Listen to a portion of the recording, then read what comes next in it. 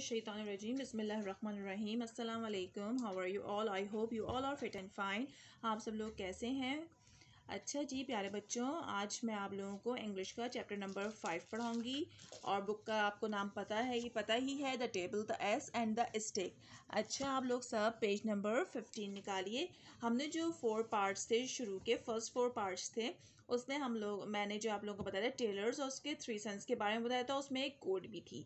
ठीक है, अब जो है रिमेनिंग पार्ट्स रह गए हैं, उसको हम कंटिन्यू करेंगे। ठीक है, अब मैं आप इसकी रीडिंग कर रही हूँ और आप लोग इसकी ट्रांसलेशन जो है आप सुने आराम से बैठ के। Okay. In the morning, the older son continued his journey to his father's house, but he did not know that he had the wrong table. Finally, he arrived home. His father was very happy to see him. He welcomed him. अच्छा जी, अब सुबह जो है, जो oldest सन होता है वो अपने फादर के घर जाने का सफ़र शुरू करता है, बट उसको लेकिन जो है उसको मालूम नहीं होता कि उसके पास जो है रॉन्ग टेबल आ गई है, क्योंकि रॉन्ग उसकी जो मैजिक टेबल थी वो चेंज हो जाती है ना। वो मैंने आप लोगों को चैप्टर नंबर 4 में बताया था, मैजिक टेबल चेंज हो जाती है और जो लैंडलॉर्ड होता है वो जो है रॉन्ग टेबल उसको दे देता है। ठीक है, उसी तरह की होती है, लेकिन वो जो है मैजिक टेबल नहीं होती जो ओल्डेस्ट सन को दी जाती है। Finally he arrived home. His father was very happy. अच्छा, अब जो है वो घर पहुंच जाता है और घर पहुंच जाता है उनका बेटा, और जो है फादर जो उसको देख के बहुत खुश होते हैं, उसको वेलकम करते हैं.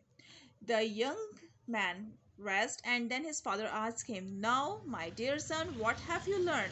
अच्छा, जब जो है यंग मैन जो है वो बच्चा जो है सन जो है वो आराम कर लेता है, तो फिर उसके बाद उसके फादर उससे पूछते हैं, अच्छा बेटा तुमने क्या सीखा. The youngest man replied, I have learn to be a carpenter. जो बच्चा जो होता है वो जवाब देता है कि मैंने कारपेंटर का काम सीखा. That is a good job. ये तो बहुत अच्छी जॉब है. Replied his father. उसके फादर जो कहते हैं, But tell me, what have you brought back with you from your travel? अच्छा, तुम ये बताओ कि तुम सफ़र में अपने साथ क्या लेकर आए हो. The son showed the little table to his father. He said, This is the best thing I have got, father. अच्छा, उनका जो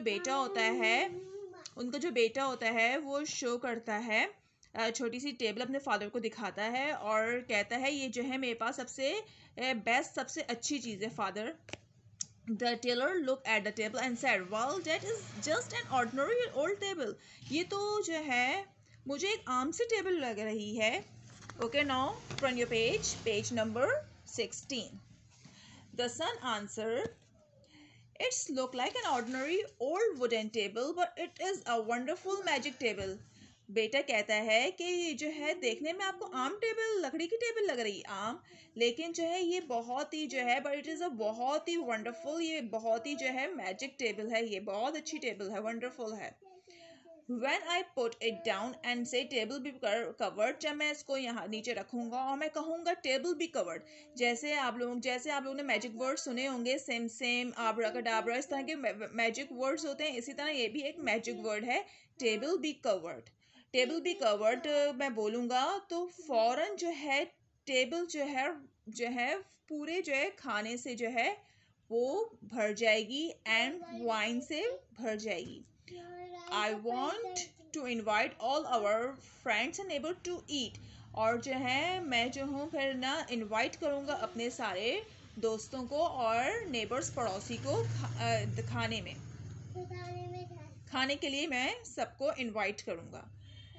So they invite all their friends and neighbors to their house for a feast. तो वो जो है invite करता है अपने सारे फ्रेंड्स को और नेबर को दावत के लिए इनवाइट करता है.